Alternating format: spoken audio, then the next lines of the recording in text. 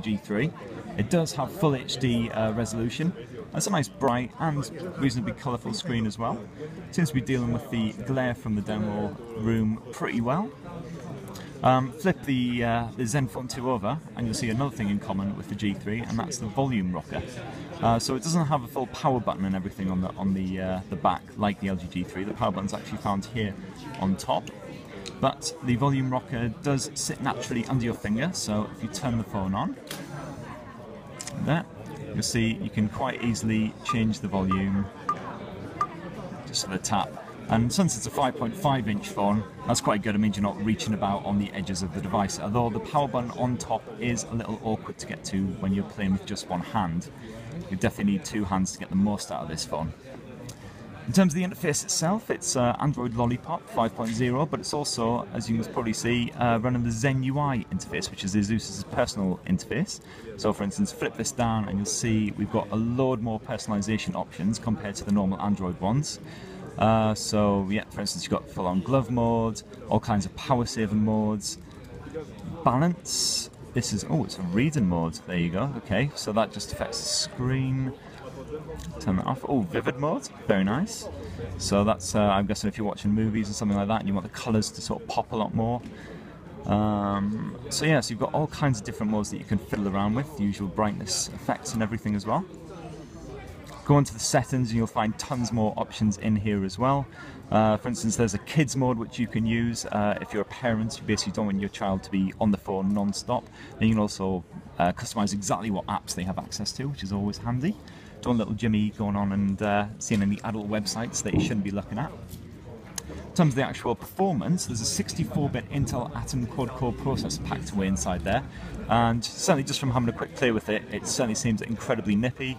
Apps load up almost instantly, and so far we haven't seen any kind of irritating stutters or anything like that, so fingers crossed with sort of prolonged usage, you'll find that the performance is really, really good on it. There's a 3000 mAh battery which Azus reckons can charge to 60% in, I think it was about 38 minutes, which is pretty impressive. See if it can actually hold a full day of charge, of course, so again that's something we'll be testing in the full review. But also Azus is really concentrating on the cameras on this phone, so you've got a 5 megapixel up front and a 13 megapixel on the back here. And if we go into the camera app, so far we've had a bit of a play and we are very impressed with the results. So for instance, we've got a nice bowl of fruit here, conveniently placed, so let's just get it there. So let's see if we can get this, we can take a snap. This is on full-on auto mode at the moment. And if we go into the gallery, you see there's quite a good amount of detail packed in there. Certainly using all those megapixels for maximum benefit. If you get back out of the gallery, let's go into here. There is the usual sort of range of modes, but Azus also reckons this has got the best possible HDR modes in it. So let's do a quick demo with that. You can see the foreground is very dark, and after capture, and we do some post processing, right? And you can see the dark area brighter. It's just auto mode. We also can show you the HDR mode. We can provide. Okay. We can compare with the Samsung Note 4 auto mode. Okay.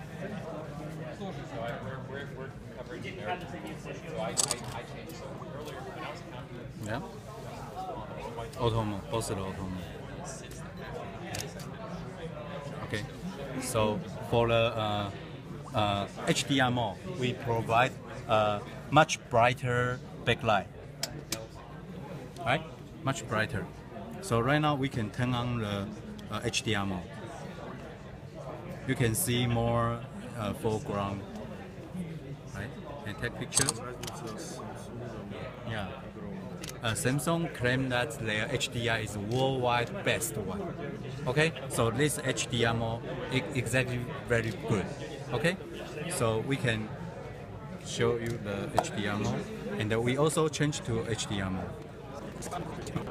Okay, HDR mode.